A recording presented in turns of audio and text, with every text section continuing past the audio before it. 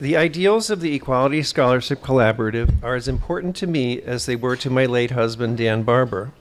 I joined the collaborative in the late 1990s when I was chair of Kaiser Permanente's LGBT+ employee group, and as Kaiser began sponsoring equality scholarships. To support the important mission of the collaborative, I am now sponsoring a scholarship in both Dan's and my names. I'm pleased to introduce the 2023 Rasmussen-Barber Scholar, who is finishing her second year at UCSF School of Medicine. As an undergraduate at UCLA, she performed outreach and trained other students for the LGBTQ Campus Resource Center and was a research intern at the school's Williams Institute. In the first year of COVID, she also created a virtual space for bi-pan fluid students. To recognize her work, she was awarded the 2020 Curtis Shepard UCLA LGBTQ Leadership Award.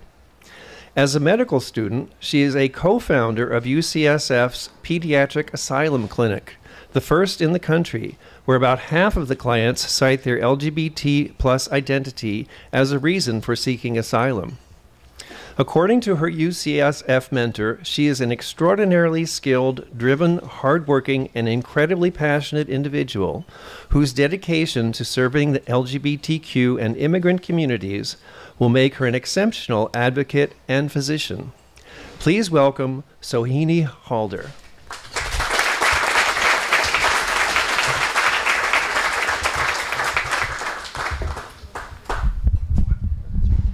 That was far too tall for me. Thank you, Keith, so much for that kind introduction.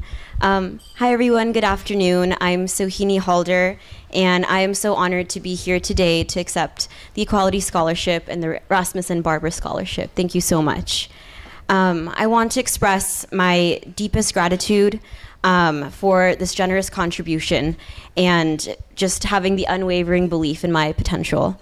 This recognition holds immense significance for me, as it not only provides vital financial support for my medical education, and we know how expensive that can be, but it also acknowledges the crucial role of LGBTQ leadership in the medical field. Growing up in a quite conservative Indian household, I faced the daunting task of navigating my bisexual queer identity while also navigating all of the other expectations that were held of me as a woman. I've struggled and I've suffered through this journey, but these experiences have fueled my motivation to serve marginalized communities, particularly LGBTQ refugees and asylum seekers here in the US.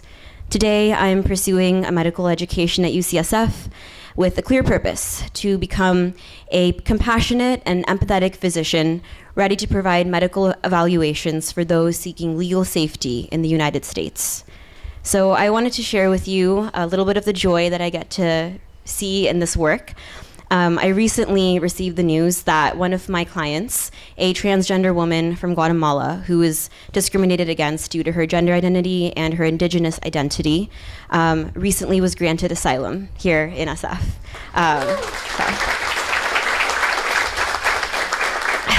So it's moments like these and clients like this that really motivate and drive my work, and it reminds me of the transformative power that we hold as people.